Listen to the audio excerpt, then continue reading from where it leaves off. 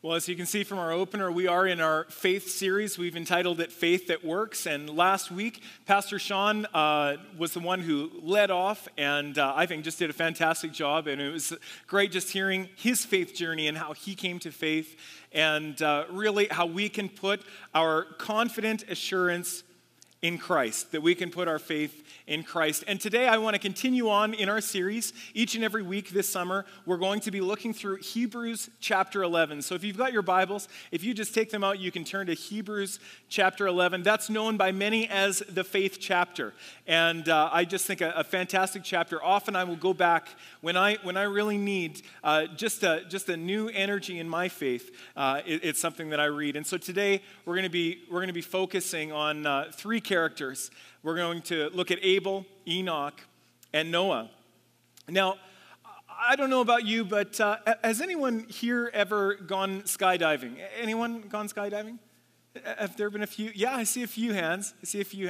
Listen, I've gone skydiving, and I got to tell you, I'm afraid of heights. In fact, the other day, I needed some blinds installed in one of our windows. It's on the second floor, but it's in our staircase. And so it's probably about 15 feet up. And I had to get Pastor Sean over to install it for me. I held the ladder. And he doesn't even like heights, but I thought, well, it's better for him to fall than for me to fall. And so he came over and he did a marvelous job. I mean, after I'd kind of told him what to do. But you know, I am afraid of heights, but I've always wanted to overcome that fear, and I wanted to skydive. And so I've gone bungee jumping, and then I decided I was going to go skydiving. And my dad said, listen, if you're going to go skydiving, I'm going to go too. Now, if you think I'm afraid of heights, my dad is really afraid of heights. And so one day we decided we'd go to Abbotsford, and we would jump out of an airplane, a fully functioning one. There's actually a picture. It's kind of a grainy one. But there we are, father and son, and we're in our jumpsuits there.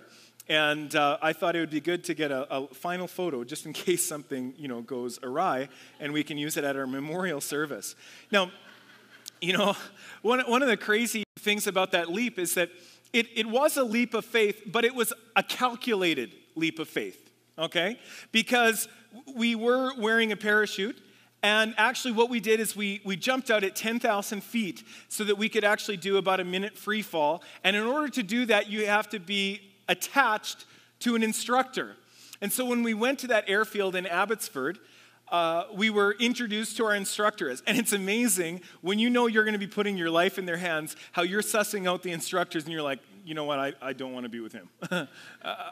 You look like you've probably got it together. And these were Russian instructors. They had been in the Russian military. I was asking them, so how many jumps have you done?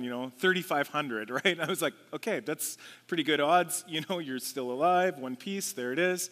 And so anyways, we got attached to these instructors. We started circling around as we were getting higher and higher. And I'm not kidding you guys. I was sick. Okay, I was sick, and then my dad was sick. He was ashen, I was ashen, and all I said to him is, I said, I'm going first, because I knew if I didn't, I would never jump out of that airplane, right? But I took a calculated risk, and you know what's crazy? It's crazy to jump out of a fully functioning airplane. Listen, if your plane is going down and all the engines are burning and the pilot's yelling Mayday and you strap on a parachute and you jump out, people will say, well, that made sense. You were actually saving your life. But when you jump out of a fully functioning airplane, that's just craziness.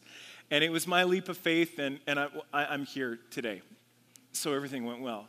But it went very well, actually, and I would highly recommend it. But you know what? It was a leap of faith, but it was a calculated one. Let me ask you, what has been your greatest act of faith? I want you to think about it. What has been your greatest act of faith? Where you've had to put your most faith in someone or something, what's been your greatest act of faith? And then I want to ask you, when did you put your faith in God? If you have put your faith and your trust in God, when did you do it? The first time I ever did it was when I was 5 years old, and I'll never forget. Each and every night before we would go to bed, Mom and Dad would do devotions with us. They would read out of a different storybook and then out of the Bible, and we would pray together. And I remember one night, my mom and dad asking, would you like to become a Christian? Would you like to invite Jesus into your life? And I just really felt then, yes, I wanted that. They never had to arm wrestle me or anything like that, or say, if you don't, you're going to go to bed without dessert or anything like that. That wasn't the deal. I just really felt like it was important for my life. And it was a real moment. In fact, it was so real that after that, I started going over to all my friends' house, and I got them to kneel down and say the sinner's prayer with me. And so my mom got a bunch of phone calls from parents wondering what is going on. And so this whole preaching thing actually comes quite natural to me, I was doing it at 5 and 6 years old. And then I remember when I was 12 years old, I was at one of those crossroads, and I was trying to decide whether having faith in Christ was even worthwhile for me. Because I knew that I was one of those guys, I was either going to go fully in the direction of God, or I was going to go fully opposite that direction. And I really had to make a decision. In fact, I remember where I was when I made that decision. I was actually in a U-Haul truck just coming through North Battleford, and it was like God was speaking to me. He was just saying, Mike, are you going to live for me or not?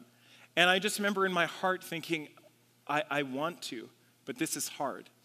And then there was that one Sunday night when God got a hold of my life, and I couldn't wait to get down to the front and pray and say, Lord Jesus, I want to make you number one in my life. Where I decided that putting my faith and my trust in Jesus was worthwhile. That I took that leap of faith because I looked around and I saw other people who had done the same, and how inspiring they were for me. Who's been the greatest positive influence on your faith? When you think about it, who has made the greatest positive influence in your faith? Was it a friend? Was it a family member? Was it a pastor, a teacher? Who was it? See, for me, it was my mom and dad. I would see my mom and dad live out their faith in front of us kids through the good times and through the very, very bad times. I saw the Bible was not just something that sat on the shelf, that mom and dad actually read the Bible, and then they read it with us, and they taught us how to pray. They were very formative in my spirituality, in my growing faith. And I want to do the same for my children. And then I had a pastor by the name of Derek Camry.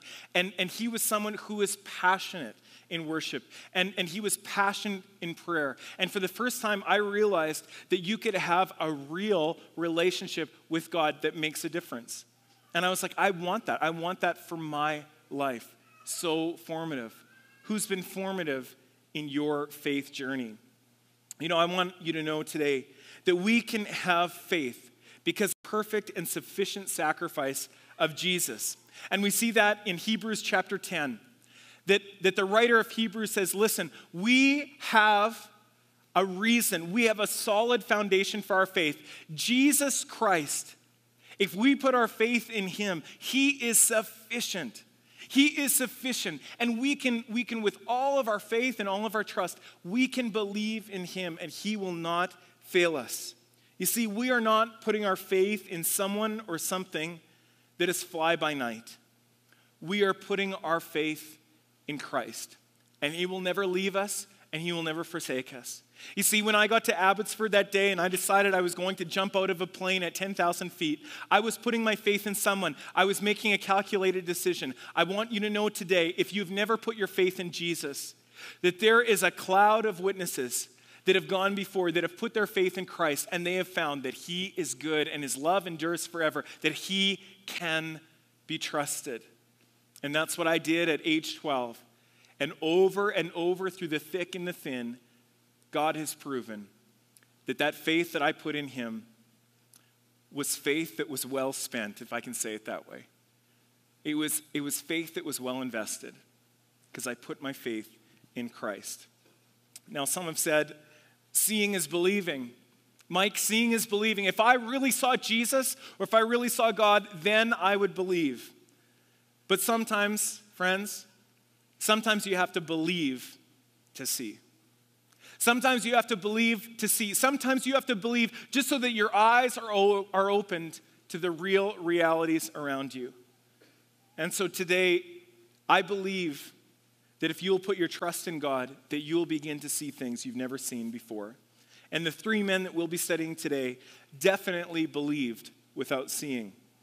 Now we're going to look at the witnesses of three people who put their faith in God before the time of the flood. So if you'd turn with me in your Bibles to Hebrews chapter 11, verses 4 through 7. If you've got your sermon notes that are in the bulletin, you'll see it there, and it's also going to come up on the screen. And it says this: "It was by faith that Abel brought a more acceptable offering to God than Cain did. Abel's offering gave evidence that he was a righteous man, and God showed his approval of his gifts. Although Abel is long dead, he still speaks to us by his example of faith. It was by faith that Enoch was taken up to heaven without dying. He disappeared because God took him. For before he was taken up, he was known as a person who pleased God. And it is impossible to please God without faith. Anyone who wants to come to him must believe that God exists, and he rewards those who sincerely seek him. It was by faith that Noah built a large boat to save his family from the flood. He obeyed God, who warned him about the things that had never happened before. By his faith, Noah condemned the rest of the world, and he received the righteousness that comes by faith." If we look back to the first set of verses, we see that Abel teaches us that faith is all about heart attitude coupled with obedience. Faith is all about heart attitude coupled with obedience. Now, it's an interesting story, the whole idea of Cain and Abel, brothers, the first brothers on the earth. And they both bring a sacrifice before God. Abel brings a sacrifice of some lambs, and Cain brings some of the produce from the earth.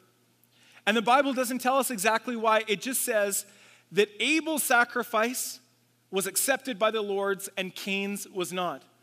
Now, some people have wondered, why in the world is this the case? And there's a lot of speculation. Many have said that, well, perhaps Abel's offering was more acceptable to God because it was a blood sacrifice. It was actually a living thing, a blood sacrifice, so it atoned for sins. We know that the sacrifice of Christ on the cross, that shedding of blood atoned or made our sins cleansed. And so they've said, well, perhaps that's the case. Others have said that Abel's sacrifice would have cost a lot more than Cain's sacrifice would have cost. But in the end, I think all of it is just speculation. Because in Genesis chapter 4, verses 7, God says to Cain, when Cain was angry and dejected because God didn't accept his sacrifice, he says, "You will be accepted if you respond in the right way." God says to Cain, you will be accepted. Your sacrifice will be accepted if you respond in the right way. And I believe the right way is all about our heart attitude. You see, a lot of people come to God with all sorts of pomp and circumstance. Some people come to God and they try to say all the right words. All the these and the thous when they're praying. They try to look a certain way. Some people will stand in a worship service and they hold their hands just at the right height. And they close their eyes at the right part of the song. They want people to think that they're very spiritual. They want people to think that they really care about what they're singing, or they really care about reading their Bible. Some people will carry around their Bibles almost as a badge of honor, but they don't get it into their hearts and into their lives. You see, people want to impress others a lot more than they want to impress God. And that's what I found. I love it whenever someone will find out what I do for a living. At first they're just dropping F-bombs and whatever, kind of thing, like, yeah, what do you do anyways? And I'm just like, well, actually, I'm a minister. You're what? I'm like, yeah, I work in a church, And it's like, oh, sorry. Yeah, no, I don't swear like this or whatever. I'm like, yeah, just take a chill pill. You know what I mean? Usually you swear like this, okay?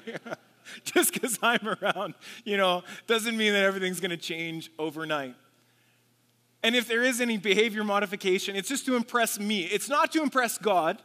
It's not to give their worship unto God. It's just to impress me. It's just so that maybe I'll think that they're okay, that they're a nice guy. And that's not what God's looking for. We see in 1 Samuel 15:22 that through through the words of Samuel that God says to obey is better than to sacrifice. You see, to obey God is way better than any sacrifice you may give. Some of you have said, do you know what kind of sacrifice, Mike, I made to come to church today? God better be pleased with me. You know, I could have been on the golf course today, or I had some gardening to do, but I came here today. God better be pretty impressed with me. I want to tell you today, God is not impressed with your sacrifice because he sacrificed all for us on the cross. He's not impressed with your little sacrifice. He wants your obedience. He wants your life. He wants your devotion. That's what gets the heart of God going. He wants your heart. You see, I am so impressed that I've actually got a wife like Melissa. I can't believe that the Lord has actually blessed me with someone so good looking and just so long suffering, right? And I'm so thankful that she loves me. But I'm glad that it's not just lip service. Yeah, I love you. I love you. Love you, Mike. Okay. Anyone can give lip service. But I know that she loves me because it emanates through her heart. It just comes through in everything that she does. That's why I love the prayers of children. They're so awesome, aren't they? You know when a kid prays, it's totally unvarnished. Aubrey just turned 3 years old. We had her party yesterday. And I love it when she prays. I love it. It cracks me up. You know what? When she's tired and she prays, she just goes, Jesus, kind of thing. She just doesn't care, right? When she's into it, she prays with all her heart and all of her soul. She wears her heart on her sleeve, and she really believes that God hears her. And you know what? I believe that for each one of us, if we're going to worship God with heart, we've got to know his word. That's why Peak of the Week, we're going through this. I want you to know God's word. Because as you get to know God's character, then you can actually worship him with all of your heart. As you get to know who God is in the revelation of the word, how he revealed himself to each one of us, as you ingest this word and you get it into your heart and into your life, all of a sudden worship begins to flow because you know the heart of God.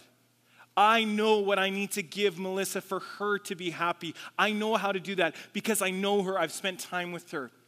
And for some of us, we need to spend time with God to know how to obey him, to know how to give our heart and our life unto him. And I believe that that's something that Abel had, because Abel showed his heart for God, and he showed his faith through his worship. Showed his faith through his worship. And then we read about Enoch. Enoch is the next that we read in Hebrews chapter 11, verse 5. This whole idea of a man who pleases God. The Bible tells us that he pleased God. It doesn't tell us very much about him, but that he pleased God. And all of a sudden, he's walking with God, and one day God just takes him. He doesn't die. No one puts him into the ground. No one cremates him. No one does anything like that. All of a sudden, he's walking, and God takes him. What is this all about? I believe that what the scripture is telling us today is that faith is the only way to please God. If you want to please God, you need to have faith. You know, as I read through all sorts of different translations, I went through all sorts of translations, and every single one of them says, without faith, it is impossible to please God. Not one of those translations says, without faith, it's improbable that you'll please God. None of those translations says, without faith, it's going to be really hard. It's going to be more difficult to please God. Every single translation says it is impossible to please God without faith. If you're trying to please God, but you don't have a heart of faith, you'll never do it. You'll never do it. And the scripture goes on to tell us why. Goes on to tell us that there is no substitute for faith. And the reason there is no substitute for faith, there's nothing else that you can put into the mix to take care of faith, is because you must believe that God exists. In order to have a vibrant relationship with God, you must believe that God exists. Now, there's a lot of people that believe God exists, but they don't really have a faith relationship in him. Wouldn't you agree? There are a lot of people that say, I believe God exists, but they don't live as if he exists. They believe that he's around, but they don't live as if he's there. You know, there are all sorts of people. If you were to poll people in Canada, at least 85% would say that there's a God. I mean, we get stats like that all the time. At least 85% of people in Canada say, yes, there is a God. No question, there is a God. I believe there is a God. And so the Bible tells us, in order to have faith, we have to believe that God exists. But I really believe that it must go a lot deeper than that. Because you cannot go deeper and you cannot grow stronger in your faith until you believe that he exists. And he has revealed himself in so many ways, through creation, through the fact of our conscience, that if you believe that God exists and you actually take that seriously, you see the handiwork of God everywhere. So that when I'm driving here with my Starbucks and I'm feeling good, all of a sudden I look around and I see the handiwork of God. I'm just not sure about mosquitoes. I don't know how those fit in. Perhaps some of you today, you need to believe in God. Perhaps that's just the start. For some of you, you might be here this morning and you don't have a relationship with God. First of all, in order to do that, in order to have a faith that would please God, you need to believe that he exists. But then you go to the next step and you must believe that God cares. And this is really the crux of it all, folks. This is the crux of it all. God cares. That's one of those wow moments. He rewards those who seek him. That's what the Bible says. He rewards those who actually seek after him. You see, God is not someone who is immovable. God is not someone who is impassionate, who doesn't give a rip about anything. He cares about you. He cares about your circumstances. He formed you together even when you were still in your mother's womb. He cares about your life circumstance. So not only does he exist somewhere out there, not only did he create and sustain this world that we live in, but he actually cares about you. He cares about your circumstance. He cares about what's going on in your life. And I believe that there are some of you today, that if there's anything you would take home today, that you would take home that God cares. He cares about you. You need to hear that. See, for me, it's so easy to put my faith in God because when I understand that he cares about me, that not only does he exist, but he actually cares about me here in Edmonton, Alberta, all of a sudden something happens in my heart and I want to fall in love with Jesus more and more. Some of you have sat through this worship service that we just had, and you hear some of these songs, and you hear us singing about falling in love with God, and you're like, that is so weird. But it's not. It's not when you put your faith in a God who not only exists, but he cares. He cares about you. You know, I really believe that when we look at the life of Enoch, we show that Enoch showed his faith through his walk. What does it look like to walk with God? What does it actually look like to walk with God? You know, interestingly, very little is said about Enoch throughout the scriptures. Very little is said. You know, it was Enoch who is the father of Methuselah, who ends up being the oldest man in the Bible. We know that he had a few sons. But other than that, we really know very little about Enoch, other than the fact that he pleased God, that he walked with God, and then God took him away. You know, I believe to walk with God is to live a very normal life in the ups and the downs, the crying babies, the trying to eke out a living, the toiling with the land. I believe that living and walking with God is something that's done in the ordinary and the mundane. You see, we all love to hear a story about someone who's done something exceptional. We all love to go to movies and hear about a hero that has done something so exceptional and turned around the course of history. We love those things. I mean, who wants to go to a movie where all it is 2 hours of following me around with a camera? You don't want that, you guys. That's boring, okay? It's just like, what is he doing right now? You know, kind of thing. And I'm getting some meat out of my teeth or something. It's boring. But you know what? To walk with God sometimes is just to be faithful to him as he is faithful to you in just the mundane and the ordinary. You might say, well, Mike, I'm not really lighting any fires for God. I'm just trying to raise my family as best as I can. I'm just trying to do devotions with him and pray with him at meal times. That's all I'm trying to do. I don't know if I'm very exceptional in my faith. You look at Enoch's legacy, one who walked with God, and he's the only one that God took just like that. It's amazing. He still speaks to us today. Enoch's faith still speaks to us today. He lived 365 years.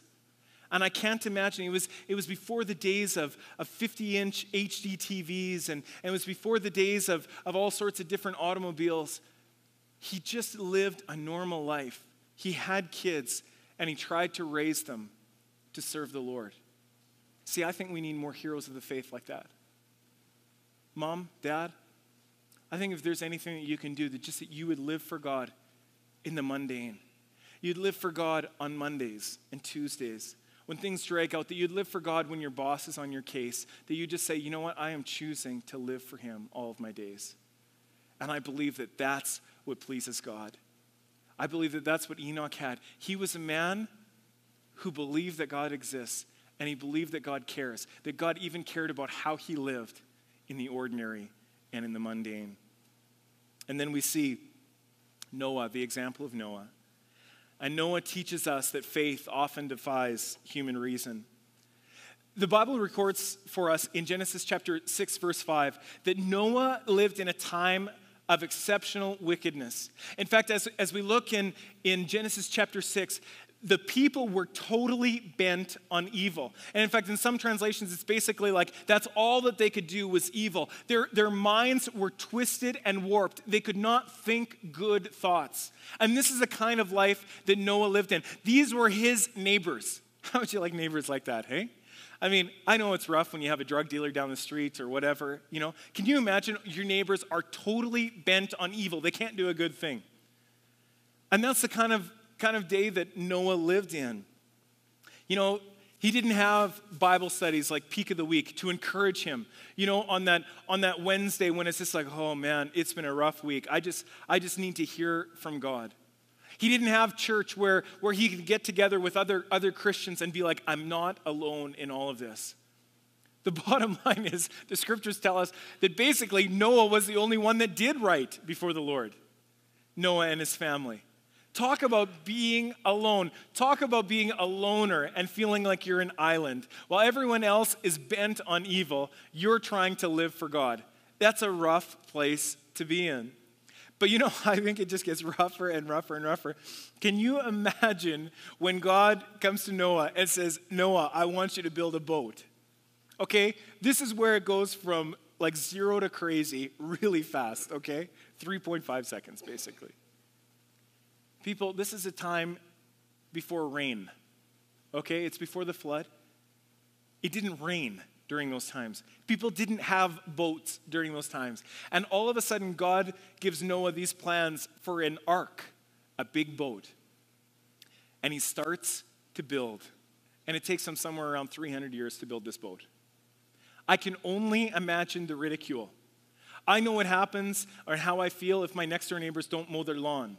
Or if, they leak oil on the pavement, kind of thing. I'm just like, come on, come on. Can you imagine what it was like?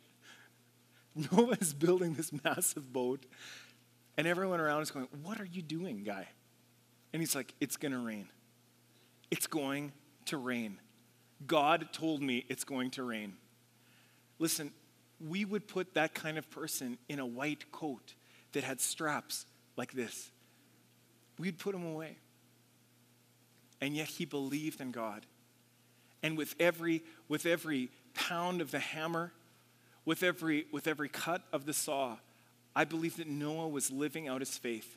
Amidst all the ridicule, amidst the people that were saying, you are out of your mind. I can only imagine Noah's kids, they're at school, and they're like, your old man is the craziest old man I've ever seen in my whole life. My dad says that he should be committed, And yet he was willing to put his faith in God. He was willing to say, I believe God's going to come through. I can only imagine finishing that ark and going, Lord, I did my part. Please do your part. Please do your part. And it begins to rain. God comes through. When I look at Noah, I think, man, just when some of us think things are hard at our workplace, just when we think that things aren't going our way in our workplace. Can you imagine what it was like for Noah in his workplace? And I really believe that Noah showed his faith through his work. He obeyed God, and God saved his whole family. You know, today, unlike the days of Abel, Enoch, and Noah, we have the Bible. It's full of the revelation of God. God has revealed himself to us through the Bible. You know, when Noah was building the ark, God had come to him and God had given him plans. But I can only imagine so many days where he was like, was I out of my mind that day? Did I have heat stroke? Was I hearing voices in my head when the ridicule was there? What's going on? And yet today we have so much more than even these men of faith had, because we have God's word, his full revelation, that we can check this word. We can say, are we out of our minds? And we can check it here with God's word. We can actually put our faith in God, who has revealed himself to us and made sure that it got written down so that each and every one of us in our own language can actually hear the voice of God. Perhaps not audibly, but we can hear the voice of God over and over, and we can study that voice of God. We can know him, we can obey him. We know his character, so that when he asks us to do something, we can actually even test it and say, is this something that's in line with something that God would say to me? We can actually test those scriptures. And that's why I believe that we need to digest the Bible. That's why we need to get it into our hearts. We've heard it before. I mean, my goodness, read your Bible, pray every day, and you'll grow, grow, grow. I don't know how else to say it. Still, it doesn't matter. We just don't read the Bible. We don't.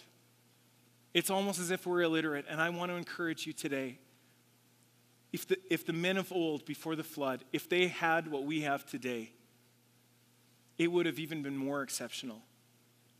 They would have said, look at what we did. Look at how we put our faith and our trust in God. Can you not do the same today? And that's the thing that God has been challenging me with, that I would live a life of faith each and every day. And I want to tell you today, all of these men received their rewards for their faith in God, whether it was in this life or in the one to come. Abel still speaks to us. Though he was killed by his brother, he still speaks to us, and God prepared a place for him. Enoch was taken by God to heaven, and Noah's life and family were saved from destruction. Friends, here at North Point, as a community of faith, even though we don't always see the results or the fruit of our labor, let's look to Christ, the author and perfecter of our faith. Let's put our trust in him. He hasn't brought us this far just to drop us off. We've got new people that are coming into this community that need to know all about Jesus, and they need to know all about his goodness. Let's continue on living lives of faith so that when people see us, they would say, I want to be like them. Just like I did when I was a young person. And I looked at my parents and how they modeled faith in Christ. And I looked at my pastor and how he modeled faith. And I said, I want to be like that. May we put our faith in Christ in such a way that when people see us, that they would say, I want what they have. And so what's your legacy of faith going to be? What is your legacy of faith? Abel, Enoch, and Noah, thousands of years later, are still speaking to us about faith. What will be your legacy of faith? What will be said of your worship, your walk, and your work? Who or what is your faith in? Would you just bow your heads with me this morning? This morning, perhaps for some of you, you have never put your faith in Christ.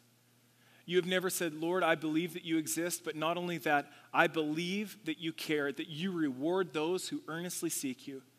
And today you would say, Mike, I want to put my faith in Christ. I want to believe in him. I want to make him the very center and the core of my life. I want his Spirit to come in. I want him to cleanse me of my sin. I want to start a relationship with God. If that's you this morning, I want to pray for you, because this is one of those TSN turning points where your life can change radically because of that decision. And if that's you, I just want to pray for you. If you slip up your hand, and I want to pray as I close, pray for you. Is there anyone here? Yes. Anyone else here? That's for yes. Anyone else?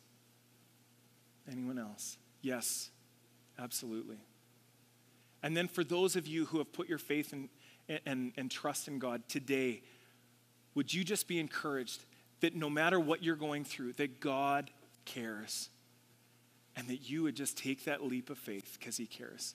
So Lord Jesus, thank you so much for Abel, for Enoch and Noah, how they continue to speak to us today about what it is to have faith in you, in our worship, in our walk, and in our work. And Lord God, for each and every person that has raised their hand, Lord Jesus, right now, I just pray that you'd come in and you would change their lives. Lord, you'd cleanse them of their sin. And God, I pray that they would start a relationship with you just like I did at age 12, just like so many others here have done. And God, I pray that they would see that you are good and your love endures forever, and that they would live for you each and every day, just putting a little more faith in you, trusting that you're going to come through for them, trusting that you're good. And so, Lord, we commit our lives to you, and we thank you for all that you've done. Amen. Amen. Hey, listen, it's been so great having you here with us at North Point. Just want to encourage you, Wednesday night, peak of the week, we'd love to have you come out. Have a great week. Lord bless you.